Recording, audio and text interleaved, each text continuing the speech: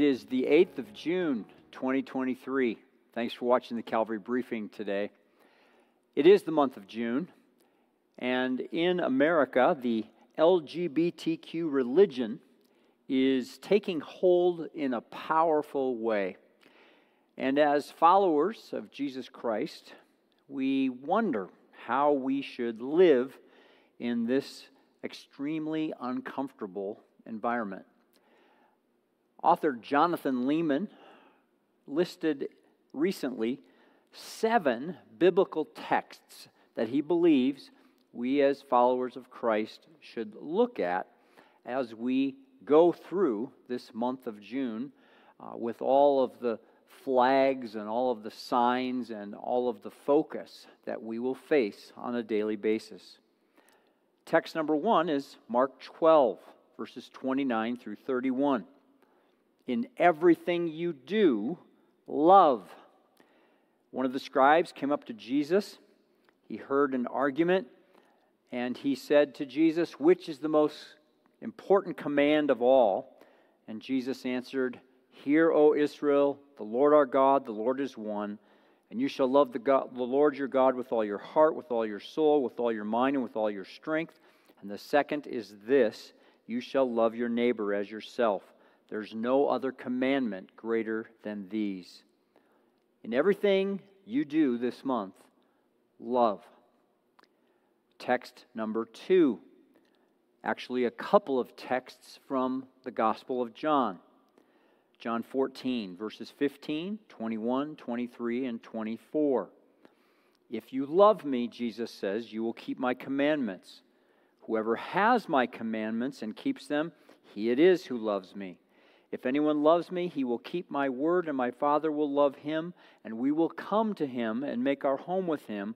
Whoever does not love me does not keep my words. As soon as we say, do everything with love, secondly, we must distinguish God's love from the love of the world.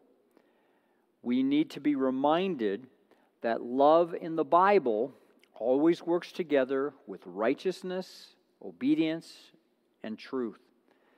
Love, according to Paul in 1 Corinthians 16, does not rejoice at wrongdoing, but rejoices with the truth. A third text, Exodus 20:16. You shall not bear false witness against your neighbor. Never lie. Many situations at school or perhaps at work may place you in an uncomfortable situation in which it seems that lying might be the easy way out. Christians should not lie. Short-term gains never outweigh long-term compromises. Oftentimes, silence is acceptable. We don't have to speak up and give our opinion on every issue all the time. Fourth, Ephesians 5:11 and Romans 1:32 never affirm evil. Take no part in the unfruitful works of darkness, but instead expose them, Paul writes to the believers in Ephesus in chapter 5, verse 11. And then in Romans 1:32, he writes, though they know God's righteous decree that those who practice such things deserve to die, they not only do them, but give approval to those who practice them. An everyday rationale that Christians offer for going with the cultural flow is that, well, not everyone in my circle is a follower of Jesus, a Christian, and so we can't impose our morality on them.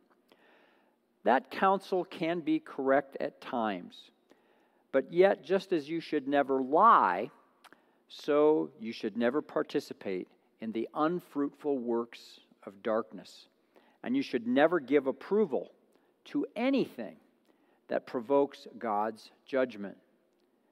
Just because co-workers, classmates, and colleagues decided to approve sin doesn't mean that you should do the same thing. Abstain, pull back, keep your hands off anything that might commend sin and provoke God's end-time judgment. Sixth, 1 Corinthians chapter 16, verses 9 through 11. Or do you not know that the unrighteous will not inherit the kingdom of God? Paul writes to the Corinthians. Do not be deceived, neither the sexually immoral, or idolaters, nor adulterers, nor men who practice homosexuality, nor thieves, nor the greedy, nor drunkards, nor revilers, nor swindlers will inherit the kingdom of God. And such were some of you. But you were washed, you were sanctified, you were justified in the name of the Lord Jesus Christ and by the Spirit of God. Remember what you were, but no longer are by the gospel. Sometimes our moral compasses get a little wobbly. And for all of us wobblers out there, Paul's words here set the record straight. It puts steel in our spines. It draws clear moral lines for our members and also reminds us that the gospel is God's truth.